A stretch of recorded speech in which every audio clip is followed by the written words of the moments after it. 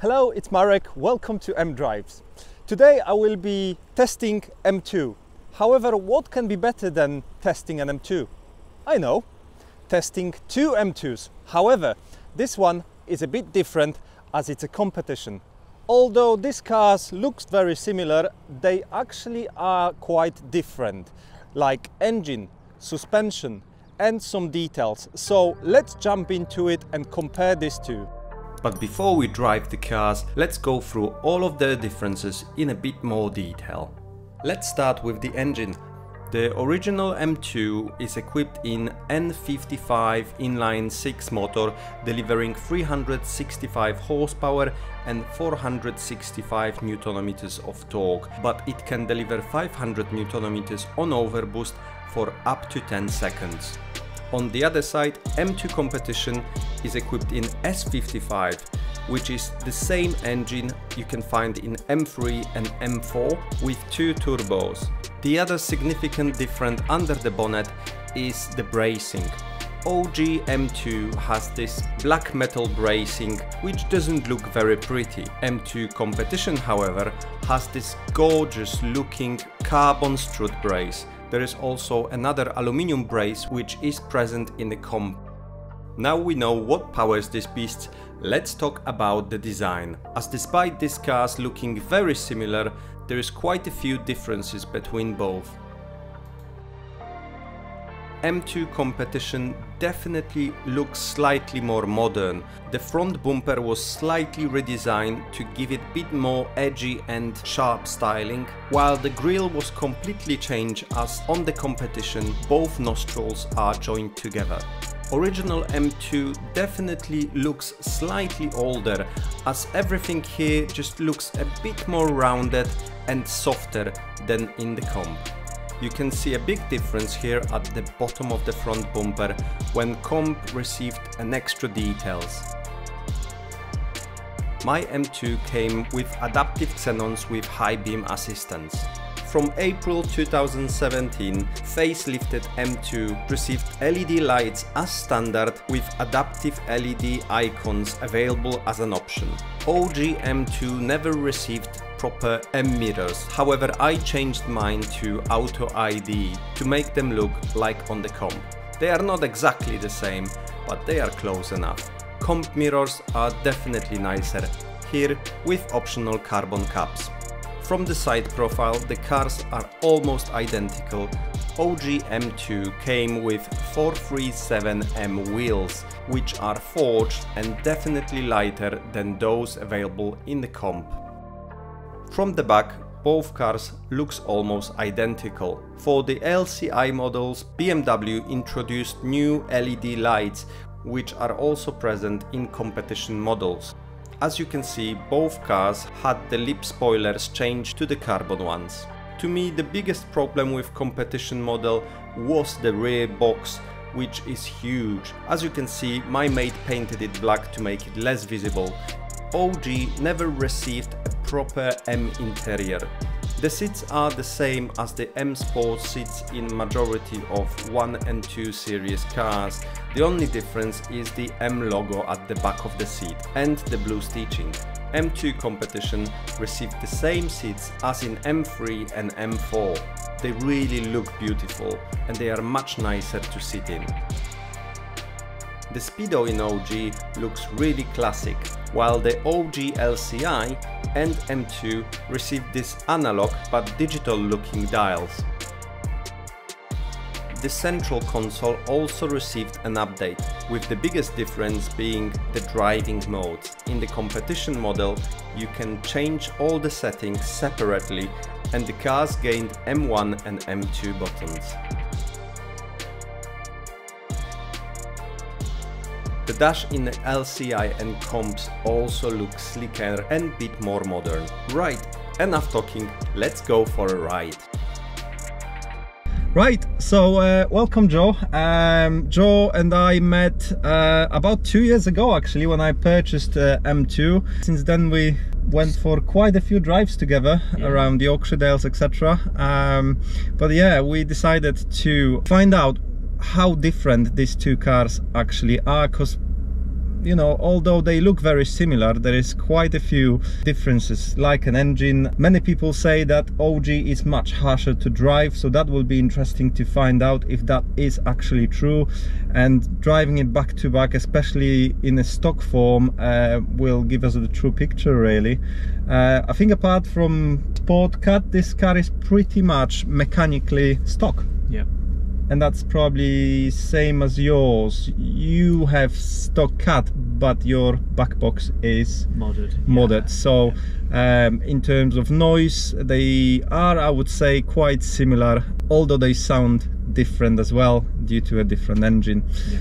Right, so Joe will drive my car first, and he can give us his feedback on how this car compares to his comp, and then we'll jump into Joe's car and find out how I will find it compared to my car.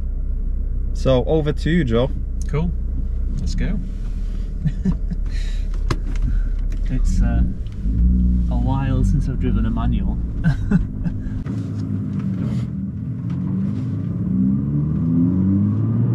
Straight away, the exhaust noise at the back, much louder. Okay. Much louder. You don't hear any of that in mine. It's a lot more of a sort of grunty sort of noise as well, not as, obviously not as toneful as this as well. This is nice. Yeah. Just take it steady first. Don't worry, yeah, I left it in Sport Plus, but you can change it if you want.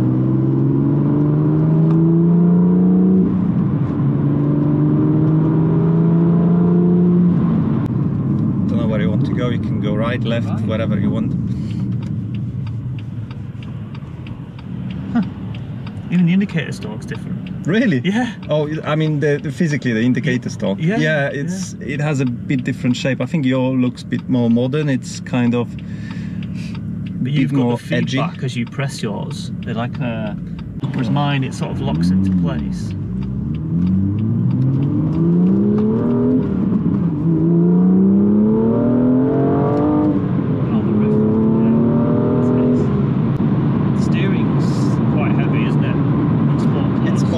I'm not sure how they compare, really. You'll be able to try mine, because I have mine in comfort in all the modes. Ah, that's why. And yeah, because I quite like the. So if you move it to sport, now it should be lighter. Yeah, it is. Yeah. Suspension-wise, doesn't really feel that different, if I'm being honest. Not gone over anything massively bumpy yet, but once you're up to speed, it feels very similar.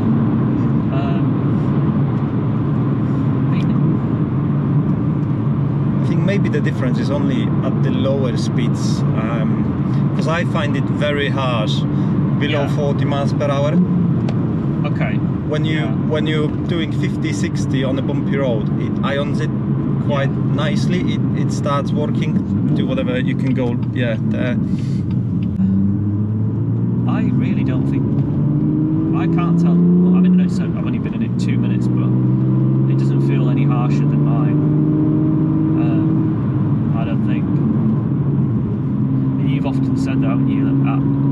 At speed, it feels a lot more compliant. What about the engine characteristic? Yeah. It's nice. You can see why people do go from comps back to OGs and switch around a little bit, because obviously, I mean, I've not managed to floor it anywhere, but it's I don't feel like there's any real gap in power. You know, when we set off, it didn't feel sluggish at all. Obviously, it's slightly lighter as well, isn't it? So. Yeah, I think yours DCT as well, so obviously there will be difference in the gearing and there will be difference in the weight. Your probably is about 100 kilos heavier. Yeah. Because of the gearbox and the differences in the engine, etc. Yeah. I guess changing the gears also adds to a drama a bit. You forget. So I before the M2, obviously I had the 140. That was auto, but I had a manual Mark 7 GTI before that, and you forget how engaging it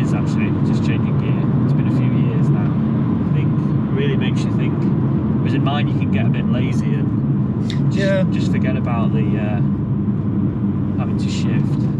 I mean, I completely get the reasons why people go with automatic, but to me, because I drive this car mostly for fun, I would say. Yeah.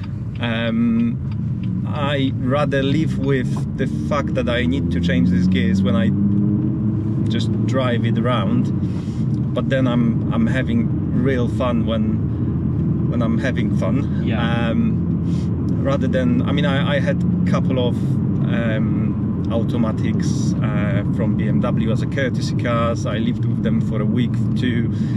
Yeah. And although I really enjoyed it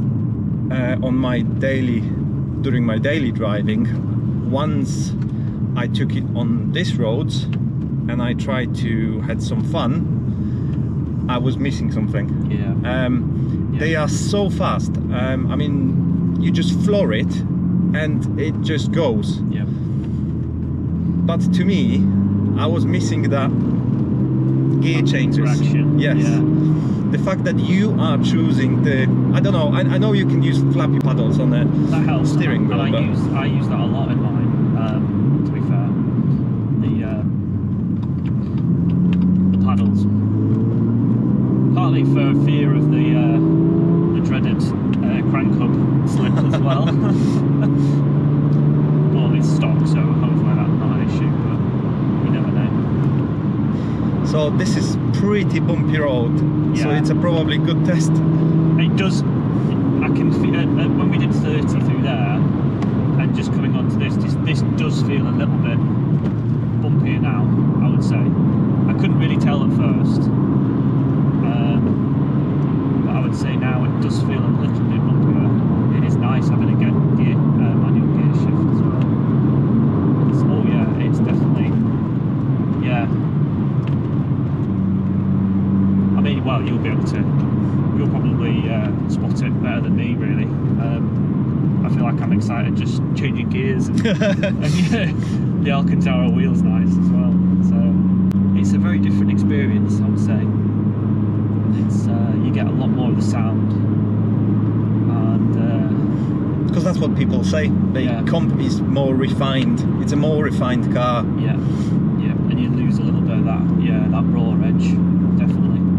I would say once you're up above sort of 30, it doesn't feel that different to mine. I would say you've got less cabin rattles as well. Really? Yeah. That's probably because I tackled some of them. Yeah. So if you would start looking around the cabin, you would probably find a piece of papers and you know, some stuff behind the trims to stop them from rattling. Unfortunately, I think both these cars, just because they are so harsh to drive, the chassis is quite stiff as well. It just rattles it all the time, and over time, yeah, unfortunately, it is what it is. It's the most rattly car I ever had. Honestly, I thought M1355 was bad. It's nothing compared to M2. Honestly, I have pieces of paper between rear pillars and the trims, because otherwise it was creaking, you know. So there's, I've gone all out for the you've done your own sound deadening almost. Yeah. Speaking of 140s. 140, yeah, I haven't yet got to that stage of going around and putting things in trims, but the seat rattle is so annoying on mine. You know, having the slightly wider seats, and it touches all the. Yeah. Because I can't fit my hand down the side of the armrest, and you'll see for yourself in a minute. But it's the rattles are bad. Test lube really now. That's what I always do. I always take cars on that loop. Otherwise, I mean, obviously the dash looks different. Yours bit more modern, I guess. Yeah. The clocks, I think it's a big difference. And to be honest, I mean, I can turn on the speed for you. However, it's much smaller than in yours. Yeah. Which I think it's. That's what I'm missing. I would like to have, like in Audis, quite a big digital speedo in the middle. Yeah.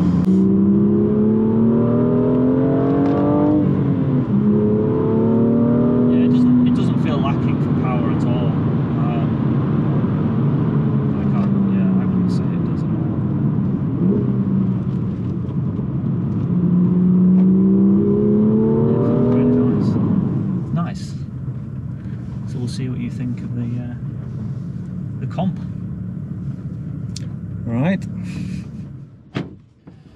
I tell you what, the first difference, the seat is harder. The bottom of the seat is noticeably harder than mine. Yeah. Mine feels a bit Spongier. more spongy, yeah? Yeah. Yeah, I must admit, I felt comfortable in that seat in yours, and I wasn't necessarily expecting to feel more comfortable. Yeah. So yeah, your clocks are so much better than in mine. I mean, I do kind of like the retro vibe of my clocks. Yeah. But I think in terms of how the clarity of the information you're getting from them, it's just so much better. Yeah. Otherwise, I think the difference in a console, it's not that big. Is this standard, this stitching here? Yeah, I think so. Yeah. Okay, because that looks nice. I guess it's not leather, but No. but it tries to look like a leather. Yeah, I haven't really ever noticed that, because my M140 was LCI Okay. 2, was it, or LCI? Just LCI, and that had the same thing here. This layout. Yeah, the sitting feels so much different. It's not uncomfortable, but it's noticeably less comfy than mine.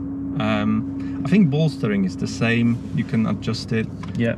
That probably makes quite a difference in the because obviously if the suspension is softer in this, well, you're probably not going to notice it as much because the seat's so hard. Because the seat's so hard, yeah. I mean, that, to be honest, I think that might be a positive thing, because after driving that GT4 in Scotland and with the carbon buckets, and after having a passenger drive in our mate's Lotus, I couldn't believe how much more feedback you're getting through the boom, through the seat, when you have carbons, when you have buckets, because they don't have that padding, so you're not moving that much. And I think these seats will probably give you much more feedback than actually my seats. And I wouldn't mind, to be honest, actually have buckets, but more comfy buckets, not like a proper uncomfortable ones, but right, okay. So big difference obviously is that you can set everything separately here. And you've got your M1 and M2 buttons. Right, okay, let's go. So yeah, if you pull the paddle, it'll go to manual, but it's in its kind of lazy gearbox mode at the minute.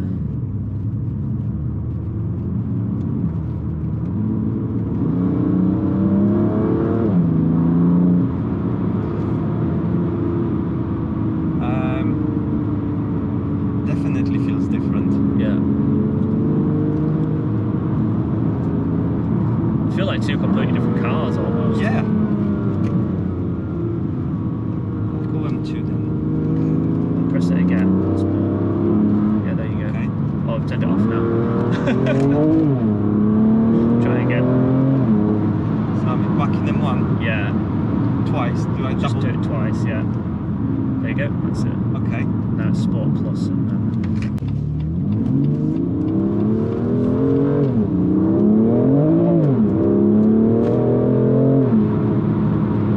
Okay. So sound-wise, I don't think, in terms of loudness, there is a much difference. They are both quite loud. Yeah. Maybe in a comfy mode, when there's less of the fake sound pumped in. Yeah. There will be a difference, but otherwise the sound's just not quite as nice, is it? It's a bit... I tell you what, that's something I realized when I had that short drive in an M2 comp like 3-4 years ago. It sounded very nice when you were on it, but I think that's because when all the fakery really kicks in. Yes. So I just did that test a week ago when I turned off ASD in mine.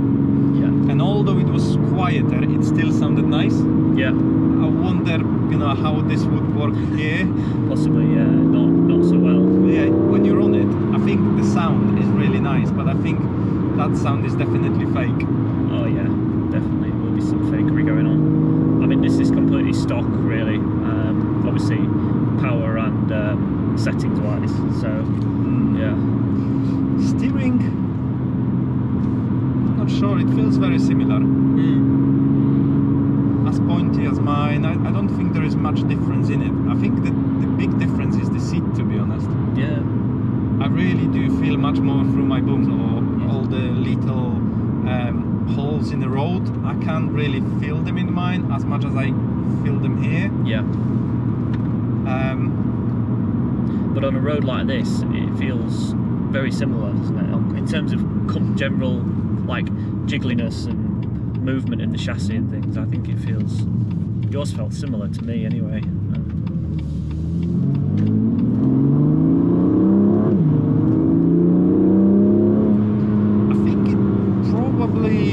Feels a bit more torquey.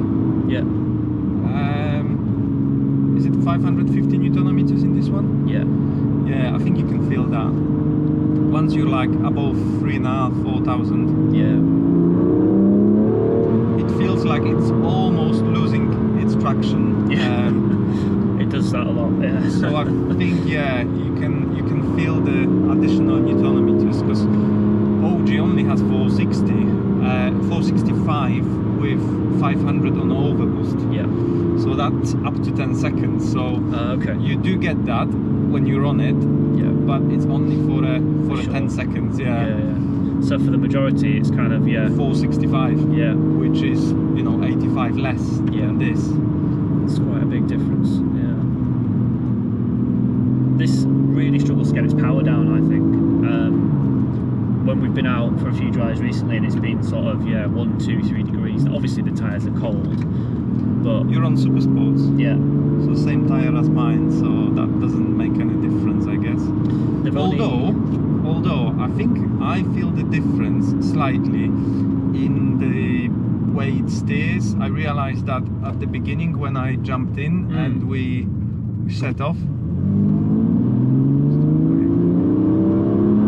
So I think there is a slight difference. However, I have PS4S's at the front.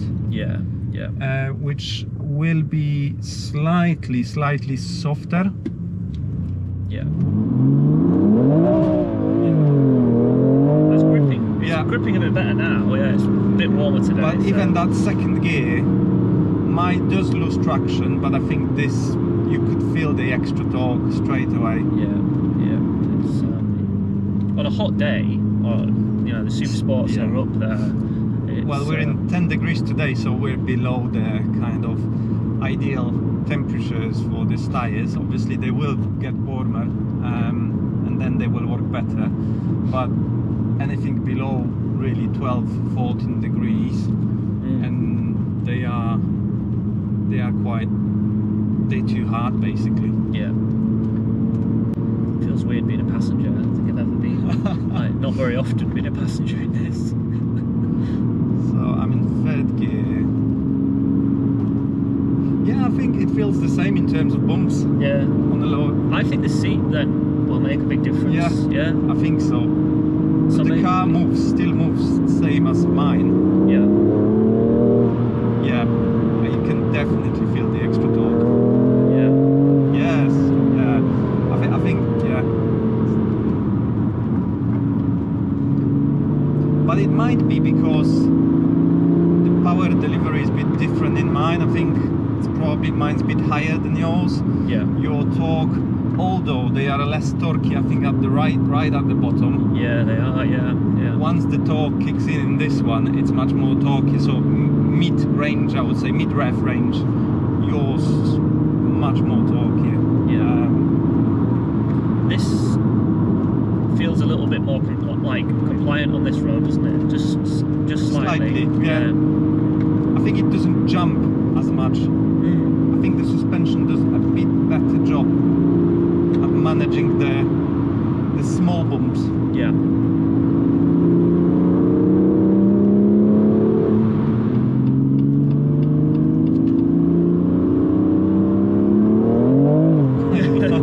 I'll get to be in third.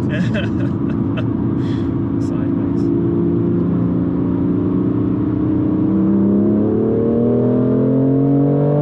Yeah, it pulls hard. Yeah. It doesn't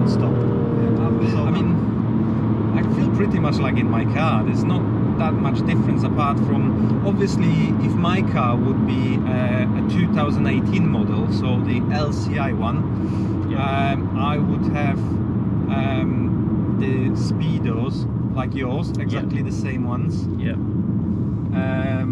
They've got LED headlights as well on there, I think, and a few other things. Yeah.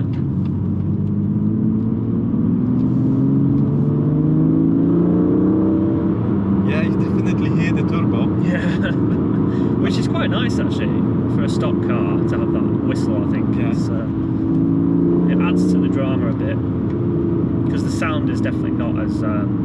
But to be honest, I suppose with the fakery, it sounds fine. Yeah, it sounds absolutely fine. It just, I don't think it sounds that exciting from the outside.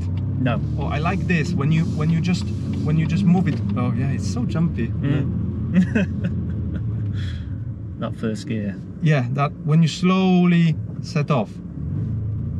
Yeah. That low rumble. Oh yeah, I like that. Yeah, and you get a few pops and stuff as well. If you let it just, obviously it's slightly modified, but yeah, you can hear that, which does help. Yeah, it doesn't crack like yours does, though. I don't think it's more popping than crack. Yeah, it's a different kind of sound, but. No, I like it. I think the biggest difference to me actually is the seat. Yeah, which is quite a surprise. Obviously the engine. Yeah. The engine is a big difference too. I think when we first gone through this little bridge the other way, the car felt to me like it's slightly heavier. So it deals differently with the bumps on the road, and I think that's because of the weight. Yeah. And it has different springs, obviously, but you feel the extra weight, I think. Yeah. Yeah, I think. But once you rev it, it feels, it feels absolutely fine. It doesn't feel heavy anymore. It's, but yeah, it was the first few hundred yards we've done in this car. I felt like it feels different, slightly different. Yours feels, and again, it might be the slightly different tyres on the front, but I felt like the turning was a little less, just a bit better in yours, to be fair. Okay. But it might be the 4S being in a better window than the Super Sports, but I don't know. That's the only difference really, because like I said, the rears are. Is that neutral? Neutral. Yeah. So yeah, the rears are, we've got the same rears, it's just the front I've got PS4S's, which technically should make it a bit more numb compared to Super Sports. True. But yeah, so I think there are some very small differences in how these cars behave on the road. However, they aren't really that big. Obviously the sound is different, the power delivery is slightly different in yours. It definitely feels like there's a bit more torque in there, and but the biggest, I think, the biggest difference to me is the seat. It's definitely harder, but you feel more through it, which in terms of comfort, I find them as comfortable as mine, with the difference that the bottom of the seat is just less padded, and you feel more through it, which I think in this type of car it's probably an advantage. And you also feel, although when I was driving I didn't feel it. I never feel those. It's only when you kind of like sit in them like that when you feel it, and maybe if you would go on track and you would sit more upright, they would hold you here, because your seat, I think it's a little bit more to the back than mine, so maybe if you would have it on track, a bit more kind of vertical, it would hold you better. But other than that, I don't really feel like the seat holds me better here. Again, I think this bolstering is it's not bigger, it's just a bit harder. It's not as soft as in mine, so I think that it probably feels a bit more bucketed than mine. but it's not night and day, I would say, but it's a difference you can definitely feel. And I'm not surprised why some people actually change the seats in OG to this seat.